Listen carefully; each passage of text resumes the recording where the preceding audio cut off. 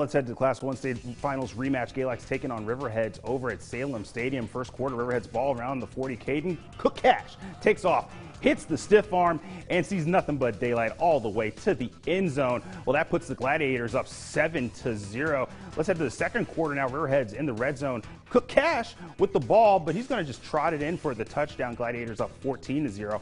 Third quarter, though, Gladiators up 21-0. Galax responds on the goal line.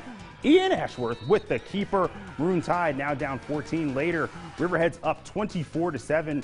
Look at this ball around the opposite 30. Luke Bryant takes all the way off, will go untouched, takes it all the way to the house for the touchdown. Gladiators up 31-7.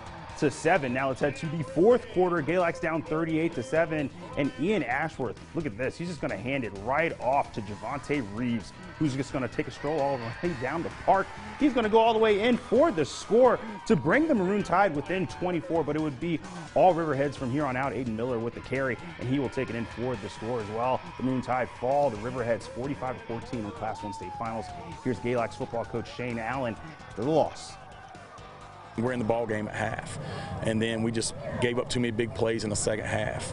And then offensively we had some opportunities and just didn't capitalize. And so I got to do a better job of calling plays. But I thought the kids fought and played hard off for all four quarters. And that's all I can ask for them dudes. Nobody expected us to be here. Nobody expected us to be even close at halftime. And our kids fought and fought. And you got to commend them for that, man. I told them they don't walk out of here with their heads held up high. They got to keep their head up the entire time. Don't duck their head up walking out of here because they played their butts off.